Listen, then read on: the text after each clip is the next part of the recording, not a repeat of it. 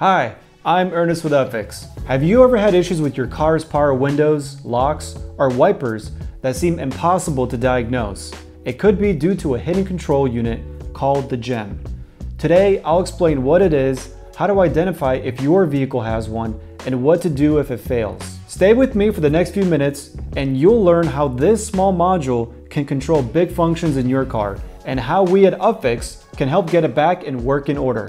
In the late 90s and early 2000s, Ford introduced the GEM, a powerful control unit not limited to just the four-wheel drive vehicles. If you have even a two-wheel drive vehicle with power windows, you could have a GEM controlling multiple functions. The GEM combines several control modules into one. This means it influences a variety of functions from power windows and locks to wipers and even interior lighting. It's like the brain of your car's electrical system. If you own a Ford Excursion, Explorer, F-Series truck, or even a Ranger from 1997 to 2004, your vehicle might be equipped with the GEM. If you don't see your vehicle listed, no worries. Submit a custom repair request on our website and we'll assist you. If your GEM has failed, you'll notice it stops communicating altogether. Even with a good OBD2 scan tool, if you can't get a response, the GEM might need repair. And remember, water damage is a common culprit, especially around the fuse box area.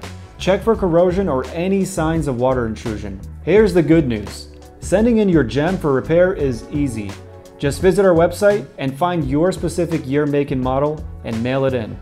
Our certified UpFix repair technicians will repair and bench test your unit, ensuring it's plug and play whenever you get it back.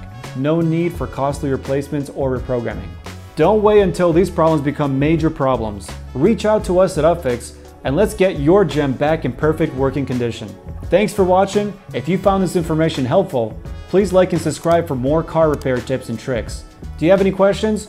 Drop them in the comments below and we're here to help.